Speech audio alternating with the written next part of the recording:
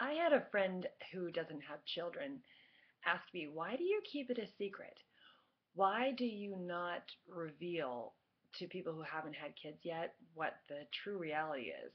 Why is it that every time I walk up to you when you're talking about something awful about childbirth or motherhood, you always clam up and say, it'll be fine.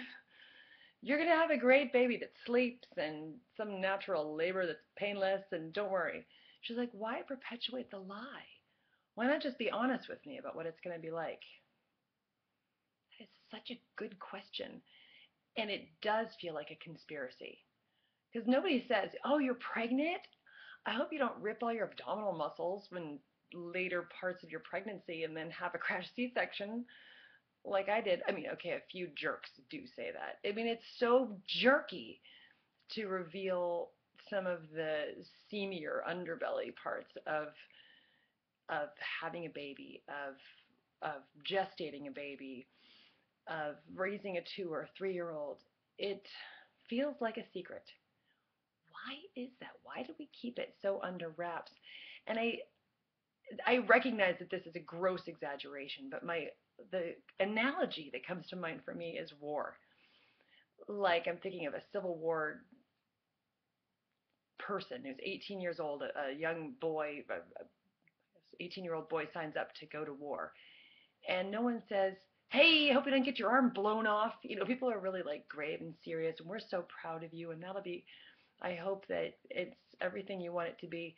But if you reveal, and war is a bad example because it's kind of only generally bad things are going to happen to somebody who's going off to fight for their country. I mean, it's not going to be, there's not some grand positive side to it other than the patriotism and the camaraderie. So we do have the camaraderie in the motherhood side, but we also get these spectacular people out of it. I think a best example is that, okay, I've had a lot of years of shitty things. It's true. Uh, Getting pregnant was annoying, and miscarrying was beyond annoying, and my labors were none of my none of my pregnancies were one of those, I love pregnancy, I just glow, I'd like to have as many babies as possible just so I can be pregnant all the time. Not one cotton picking minute was like that. And and then I was very lucky to have 3 babies, but dang, they were hard work, very energetic, very constantly needing additional stimulus type babies. Did not sleep. Did not sleep. And they also cried all the time. I went to the farmer's market today, and one of the vendors said to me, Erica, your children aren't crying anymore. And I was like, I know. Don't mess it up. They don't cry all the time anymore. It used to be that no matter where we were in public, one of my children, and it varied which one of my children would always be crying. So let's see, my oldest is almost 8, so that's a lot of years of shitty things. Of course, there are marvelous things. I mean, holding your child for the first time, thinking of a name for a person, it's glorious.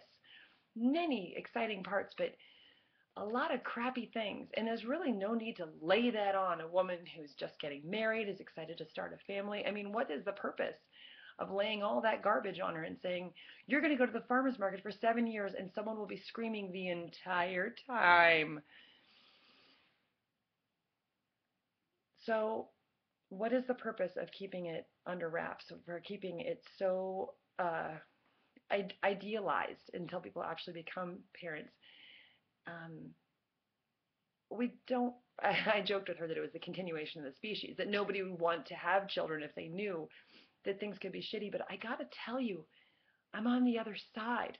I don't want to jinx it, but I'm on the other side now in terms of kids with whom I can reason in general, people who give me feedback, people who do not scream and cry at the farmer's market, even though they are legitimately hungry and tired. On the other side, you get to hang out with these little buddies who look a little bit like you sometimes, and have say hilarious things and sing along. And actually, my oldest child sang harmony with me today for an extended period of time. I mean, juicy. So I guess it's impossible to say all the crappy things, but it's also really hard to describe the glory, the marvelousness that occurs on the other side. It's just a pretty big hill. And if you told somebody at the beginning of the hill, like, this is a big hill, and you're going to be really mad and tired, and you're not even really close to the summit, good luck. That's not very encouraging. It's more like, you know what? This is a big, mysterious hill, and we're all trying to get up it. And I think you've got the right stuff to do it too. And I'll be here with you. I'll be calling to you from closer to the top, going, you can do it! I know it's crappy! But ultimately, it's so worth it. It's marvelous. And it's indescribable, the journey that goes up and down that hill. And I'm just happy to have other people on it with me.